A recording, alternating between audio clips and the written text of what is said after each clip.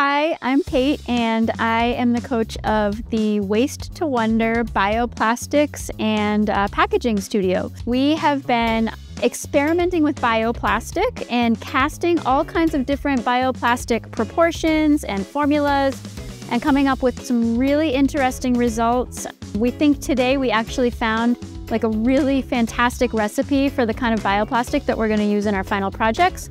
We've also been experimenting with heat and how to attach it to our cardboard packaging. We've also been building a full-scale duplicate of a convenience store made out of entirely recycled materials. So it's going to be a large-scale installation with a fantastic, beautiful, artistic wall, creating a new kind of convenience store. And every product within that convenience store that we're building is going to be a very thoughtfully packaged, sustainable design for the products that are inside of it. I am so excited to see how these individual projects play out, and I think the result is going to be just over the moon fantastic.